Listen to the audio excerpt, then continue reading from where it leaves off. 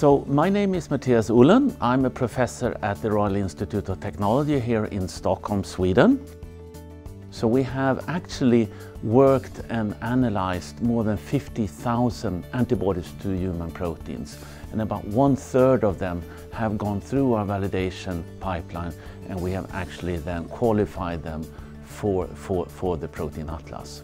And we have found that if you use an antibody with several epitopes, such as polyclonal antibodies, we have a better and higher success rate. We are proposing 5 formal, we call them pillars, for antibody validation.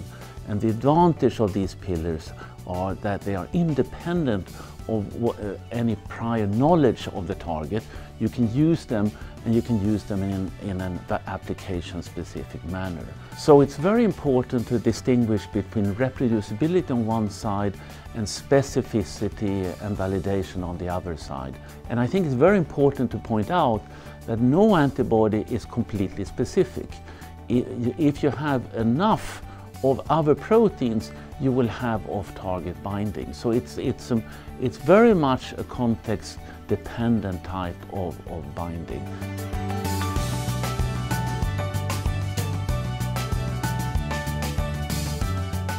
So my name is Caroline Kampf, and I'm the CSO of Atlas Antibodies.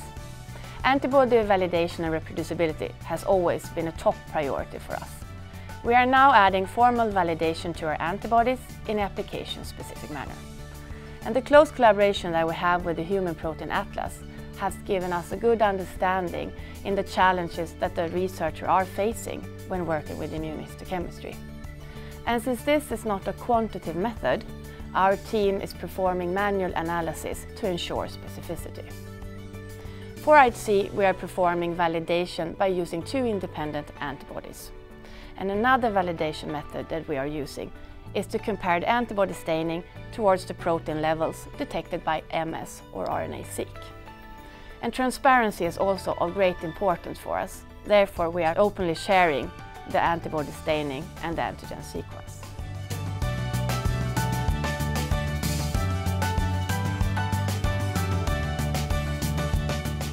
My name is Helene Kunze, and I work as a lab engineer, and I'm part of the Atlas Antibodies quality control team. We perform immunohistochemistry on a large number of human tissues using tissue microarrays. We cut the TMAs, and then you get consecutive sections, and you test the antibody.